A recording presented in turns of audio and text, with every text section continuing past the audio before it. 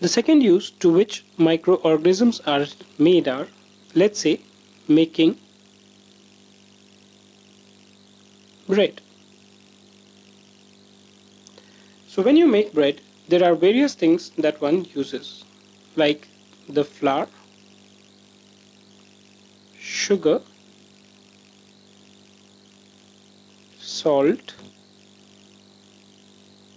water, yeast. Now, yeast is a microorganism.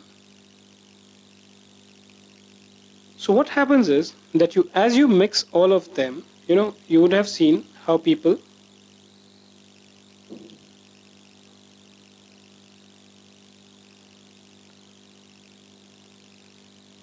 would dough the flour. So as you start doing, this is basically the hand of a person who's doing the doing of the mixture of all these things. So what happens when you make bread is that this yeast cell reacts with sugar, and the sugar is converted into carbon dioxide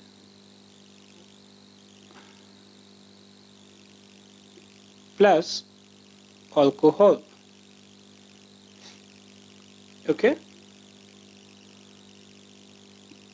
So then what happens is that as the quantity of carbon dioxide keeps on increasing, the dough also keeps on increasing in shape.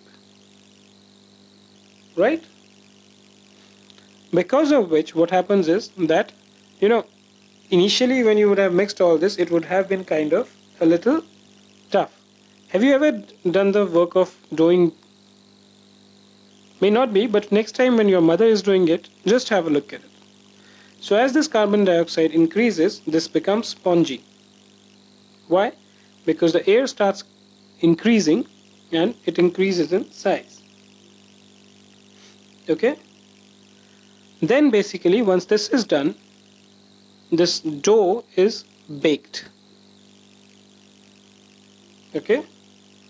And when this is baked at a particular temperature, which is normally around 180 degrees centigrade, the yeast cell is killed. Okay? And fermentation is stopped.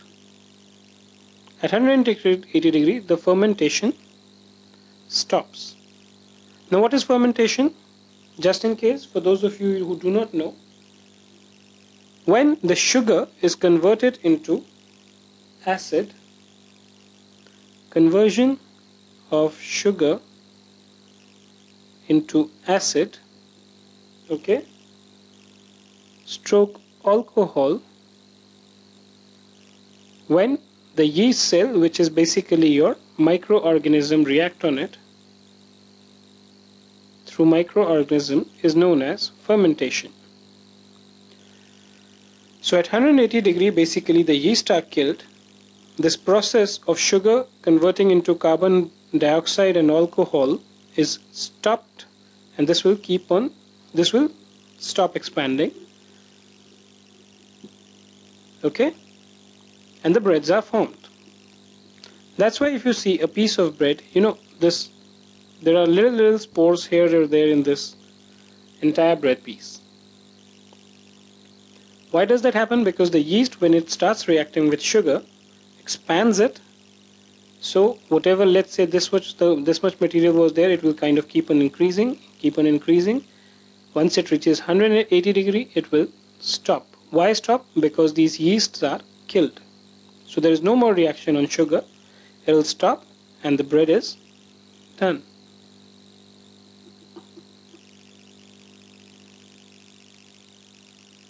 How about the alcohol?